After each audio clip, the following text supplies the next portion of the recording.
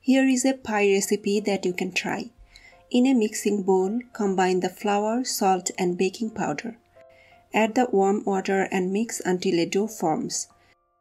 Knead the dough for about 10 minutes or until it becomes smooth and elastic. Cover the dough and let it rest for half an hour. In a separate bowl, mix the minced beef with onion, spring onion, garlic, salt, pepper, curry powder, chili oil, soy sauce, oyster sauce, and cornstarch. Divide it into 8 portions and set aside.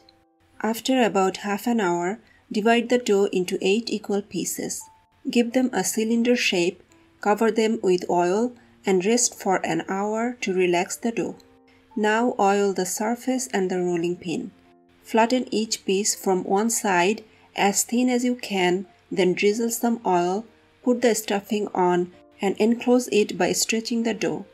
Wrap the whole dough around the meatball this way.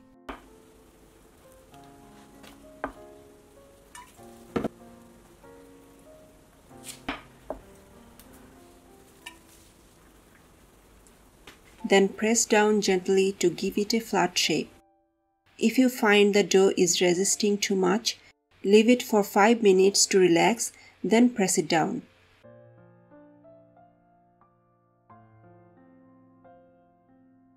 Shallow fry on low heat. First 7 minutes to be covered and another 7 minutes uncovered. Flip them occasionally. Take them out when it's golden. The outside of the pie will be crispy and soft, juicy inside.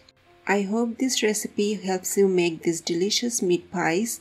Let me know if you have any questions, and thanks for watching.